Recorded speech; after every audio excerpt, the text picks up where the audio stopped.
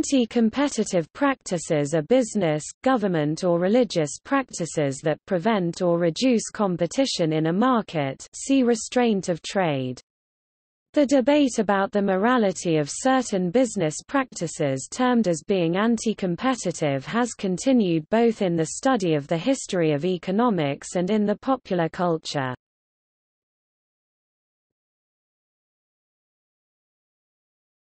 Topic: Types.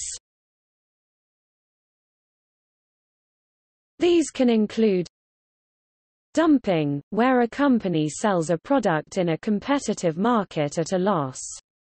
Though the company loses money for each sale, the company hopes to force other competitors out of the market, after which the company would be free to raise prices for a greater profit.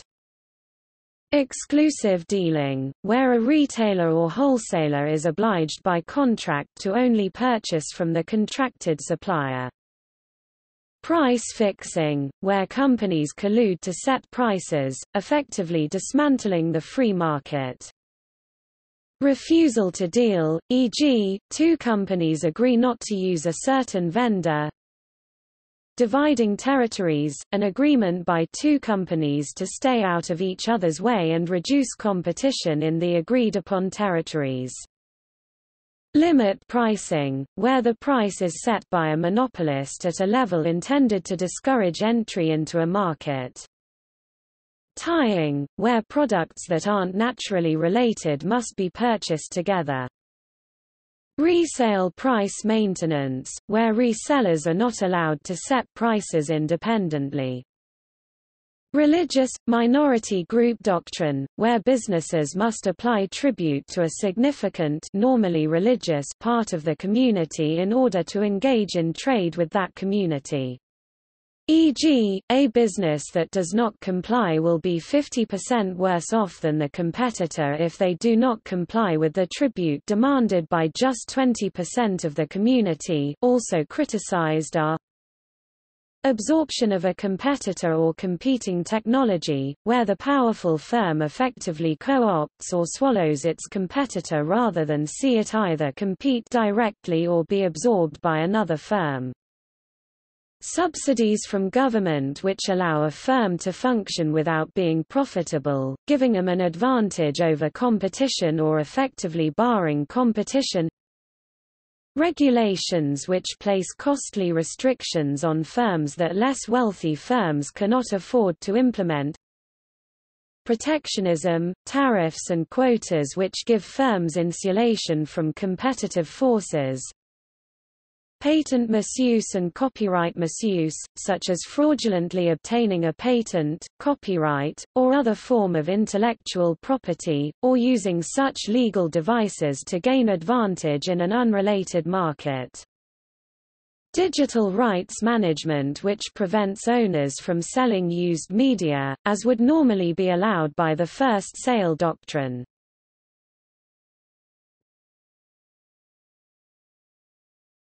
Topic: Effects. It is usually difficult to practice anti-competitive practices unless the parties involved have significant market power or government backing.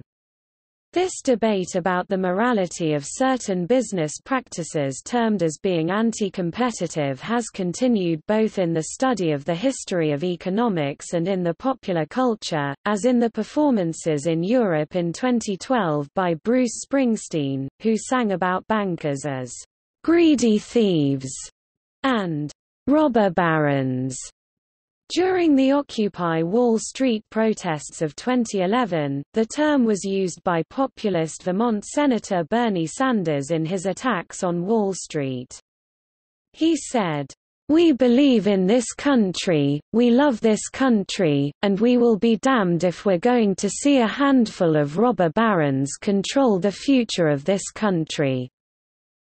The business practices and political power of the billionaires of Silicon Valley has also led to their identification as robber barons. Monopolies and oligopolies are often accused of, and sometimes found guilty of, anti-competitive practices. For this reason, company mergers are often examined closely by government regulators to avoid reducing competition in an industry. Although anti-competitive practices often enrich those who practice them, they are generally believed to have a negative effect on the economy as a whole, and to disadvantage competing firms and consumers who are not able to avoid their effects, generating a significant social cost. For these reasons, most countries have competition laws to prevent anti-competitive practices, and government regulators to aid the enforcement of these laws. The argument that anti-competitive practices have a negative effect on the economy arises from the belief that a freely functioning efficient market economy, composed of many market participants each of which has limited market power, will not permit monopoly profits to be earned, and consequently prices to consumers will be lower, and if anything there will be a wider range of products supplied. Opponents of robber barons believe that the realities of the marketplace are sometimes more complex than this or similar theories of competition would suggest. For example, oligopolistic firms may achieve economies of scale that would elude smaller firms. Again, very large firms, whether quasi-monopolies or oligopolies, may achieve levels of sophistication, e.g. in business process and/or planning, that benefit end consumers and that smaller firms would not easily attain. There are undoubtedly industries, e.g. airlines and pharmaceuticals, in which the levels of investment are so high that only extremely large firms that may be quasi-monopolies in some areas of their businesses can survive. Many governments regard these market niches as natural monopolies, and believe that the inability to allow full competition is balanced by government regulation. However, the companies in these niches tend to believe that they should avoid regulation, as they are entitled to their monopoly position by fiat. In some cases, anti-competitive behavior can be difficult to distinguish from competition. For instance, a distinction must be made between product bundling, which is a legal market strategy, and product tying, which violates antitrust law.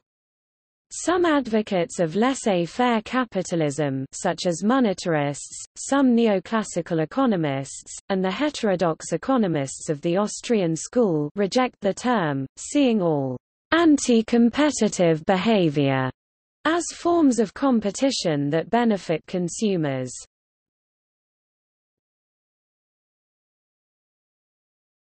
Topic. See also: Amazon.com controversies section Anti-competitive practices, Anti-competitive practices of Apple Inc. Antitrust law, Loss leader, Natural monopoly, Parker immunity doctrine, Predatory pricing, Price discrimination.